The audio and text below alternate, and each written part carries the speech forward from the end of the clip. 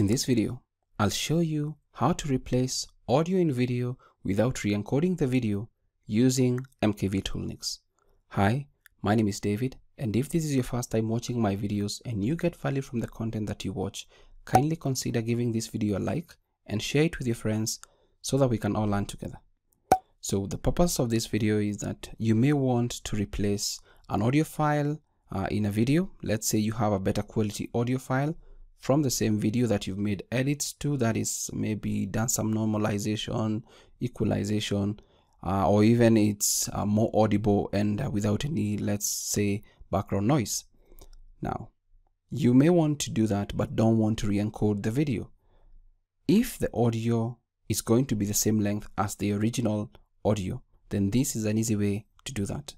The second option is if you do dubbing, that is dubbing for audio. Let's say if the original audio was in a different language, or even if you wanted to add different audios, that is multiple audio files to a file so that people can choose whatever audio they want to listen to, then you can use this method. But we are going to remove an audio file and replace it with our preferred audio file using MKVToolNix. So let's begin. It's pretty simple, and I'll make sure I avail the links to MKVToolNix in the description below. So let's just open up MKVToolNix, and this is MKVToolNix, and here we have the folder. Let me just minimize this. Here we have the folder with the audio that I feel is edited, is good quality and all that we want to use, rather than the audio that is in the video. So what we need to do here is we need to open up again MKVToolNix, and then we can just open our folder, because I just want to drag and drop our video and audio. Just select both of them and then drag in the source file section. Once you drag in the source file sections, you're going to get this prompt. I'll just use the first add as new source. Just click OK. And once I click OK, you'll notice that the source files are here, and any other information or any other media that pertains to the files that I've put up here is going to be displayed here. Now, if that's the case, you need to know which file is which file. I already know the files because the file that we want to use is the MP3, which is this first MP3 here, and this is the video.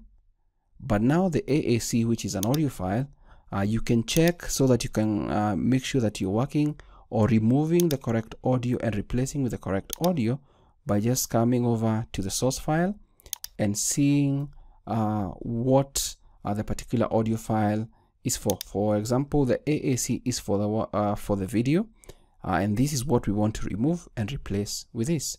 So what we can do is just come up to the other end, just uncheck this checkbox, and this is not going to be copied. So if you're satisfied with all that, then all you need to do is just click on this browse option here. Just click on it, and let's say you want to save it in this particular folder. We can say save all files, edited.mp4, and then just click on save. And once you're satisfied, just click on start multiplexing. It's going to be done in like a second. So let's just click on that, and it's already done. If we go back to a folder, we now have 3 files. So this is the new file with the new audio that we just replaced in our video. There was no encoding, there was no rendering, there was nothing. So if we just, let's say, right click on it, open with VLC media player.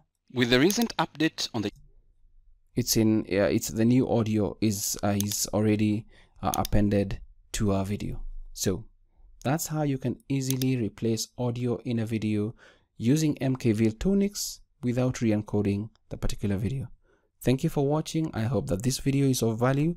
If you're interested in changing an audio file in a video that is of the same length, let's say it's just maybe different quality, or maybe it's a dubbed audio, you can easily use MKVToolNix.